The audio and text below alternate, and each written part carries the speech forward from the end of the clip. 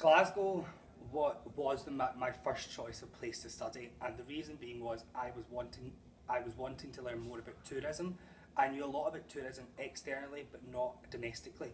And Glasgow has not only the best tourism marketing body, but has free attractions in the tourism industry, which I didn't really know about at the time. And during my year studying at Glasgow Caledonian, it was the other international students that came here that were taking me out and showing me Glasgow as well.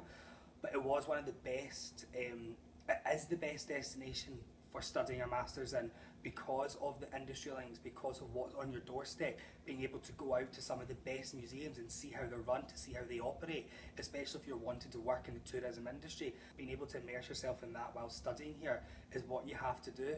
And it's not only about linking it to you're studying here, it's actually enjoying the social scene of it as well. You've got some of the best restaurants, which I didn't really know about until I started studying tourism here. It has some of the best sights to see. You get the Campsie Hills right on your doorstep that you can go and visit, and it is the friendliest city in Scotland, and that's from experience of living in Edinburgh, living in Aberdeen.